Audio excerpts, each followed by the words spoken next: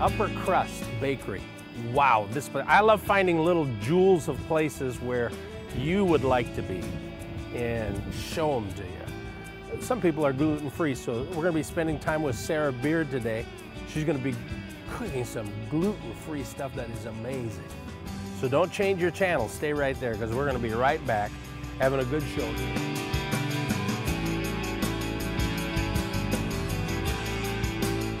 You know me, I love to find good places to eat, fun places to eat, with people who are local, who have ventured out, started their own business, and have a fabulous place to go. And that's where we're at right now, Upper Crust Pie and Bakery. I got that right, didn't I? You did. I'm with Megan and Maria Gregory, and I have fallen in love with this place. You guys are absolutely fabulous. Thank you. How did this all come about? What happened? Oh heavens, after 47 years in healthcare, Megan was finishing grad school.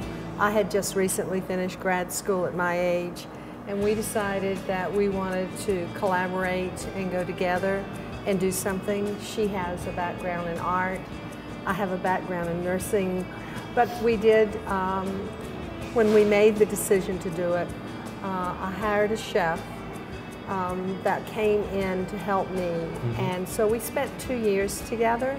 Wow. And he would come into my home every week, and we'd have our assignments, and he would bring me up. I actually sent him to the French pastry school in Chicago, and then he would come back and train me as to what needed to be done, so that we could work together. And then we just simply pulled all the elements together. Megan has, her studies were in art history, so we decided to make a gallery as well as a pastry shop. That is so cool. We felt that what was missing in Raleigh was a place where you could go and get really fine pastries. Yeah.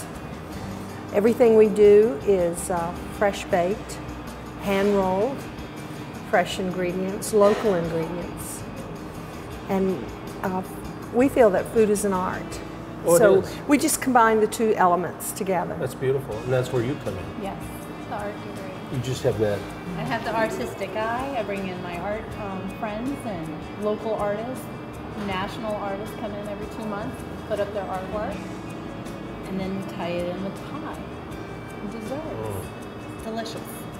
You know, I love going out, like a little bit later in the evening on the weekend, maybe eating somewhere, but then just go find a nice place to sit down, have some coffee, have a nice piece of pie or cake or something like that. And that's what you guys are providing for the city. Well, we wanted to have a place that created an ambiance of just almost quietude, such that people could come without the influence of television, quiet music, be able to enjoy a piece of pie or a piece of cake instead of having just to go in and buy the whole thing. Yeah. And then come in and enjoy and take your time. So, what's your favorite thing that you have baked so far? Well, my favorite thing is our pies. That's what I love. All of our pies are family recipes that came from Virginia. Really? And they have been handed down for generations and generations. The base pecan pie recipe is over 150 years old. And we just sort of kicked it up a notch and put bourbon and chocolate in it and created, I think, a real neat pie. I have to confess something. This is one of my favorite breakfast places to come in Raleigh. A lot of times I'll just come, and you guys are so willing to, because I like to have just bacon and eggs. I don't want any toast or potatoes or anything like that. We serve breakfast, lunch, and dinner. And we intentionally do things by the piece so that people can have what they want. They don't have to have something else. We feel that if they want bacon or if they want eggs or if they want a sandwich, we can accommodate their needs. Yeah. So it's fun. Has working together been trying at times, maybe? Well, it's always, I think we've always had ups and downs, but we were friends before we started this. We So- knew what we were getting into. We knew there was going to be ups and downs, but with any relationship, business, family, love, whatever, there's going to be ups and downs.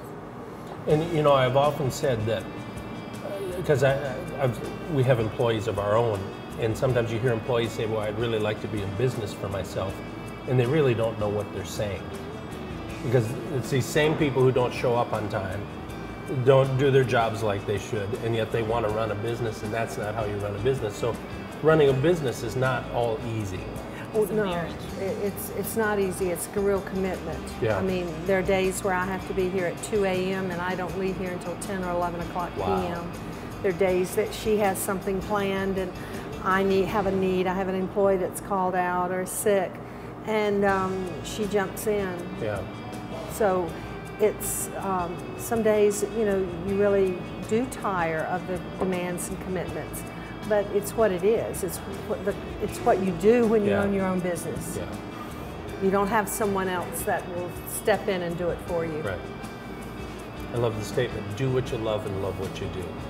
Well, I think you have to. Yeah.